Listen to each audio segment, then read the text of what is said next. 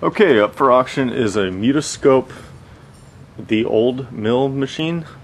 This is the 5-cent model. There were 1-cent and 5-cent versions of this machine. This is the 5-cent model, probably the later model of the two. But as I've only seen penny ones before, this may be more rare, I'm not sure. It says in the Silent Salesman 2 book on page 79, it says the old mill. Even though Rosenfeld Manufacturing Company and Mills Novelty Company manufactured earlier versions of a windmill type machine, it was the International Mutoscope's The Old Mill that really popularized the machine. It spawned copycats like the Circus, the Scoop, and another aluminum model of the old mill made by Mills.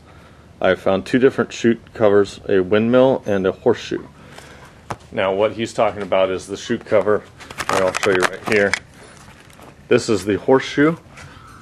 You can see the little horseshoe right there around the candy chute. We had one of these before for sale. It did very well in the auction. It was a penny version, and it had damage to the base that had been repaired. Now this one does not have any damage to it. It appears to be all original. This 5-cent chute, you can see right there it says International Mutoscope Reel Company, New York City. Turn knob to right. That's the knob right there. It says the old mill on top. Appears to be all original paint scheme. There's the lid on top to access the where you put the candy. We do have the keys to this machine. I do not know if the locks are original.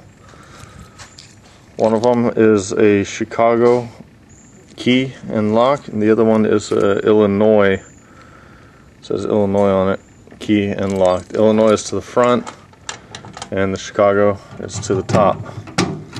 I'll open up the top here. You can take it off. It's very hot because it's been in the sun, right? This machine works beautifully. All you do is you put a nickel in the coin chute, push the coin chute in, turn the handle, the knob right there, and the windmill will turn. And what it has on the windmill are little scoops. You can see behind each wing of the windmill has a little scoop, and it scoops the candy up to the drop, which is right there, and then it drops down into this cup here, and you push that down, and you would get the candy out. We do not have any candy in this machine, but I will show you it running. Give me a second to get a nickel. There we go. Take a nickel, put it in the coin chute, push the coin chute in, turn the windmill, and it locks after one rotation, or one semi-rotation. One scoop full of candy. We, like I said before, we put Skittles in the machine, and it worked very well for that. Now I'll turn the machine around, show you the back, and then I will also take the front off and show you that. Apparently this machine was owned by Munvies. It says right here, America's Finest Arcade Machines, Mike Munvies Corp.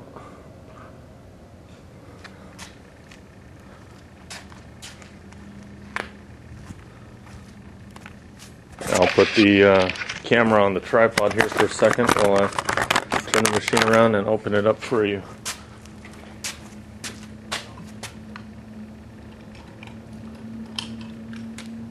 Top back on.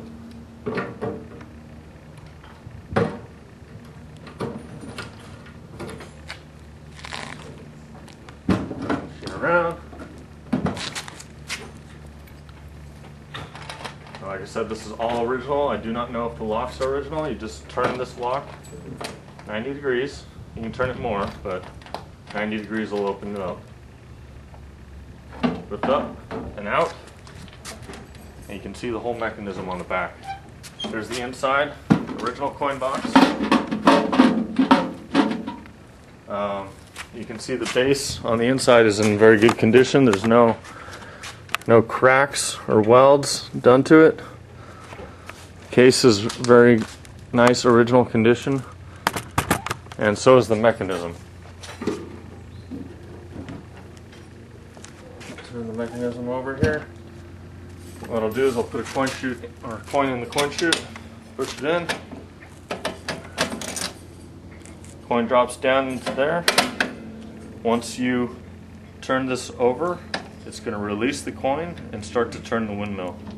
And the coin will drop down into the coin box. And that's all you get. One partial turn per nickel.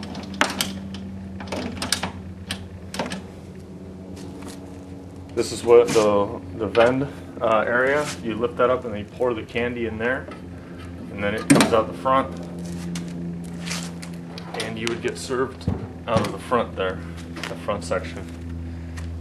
If you have any questions or comments, please give us a call or message us. Thank you.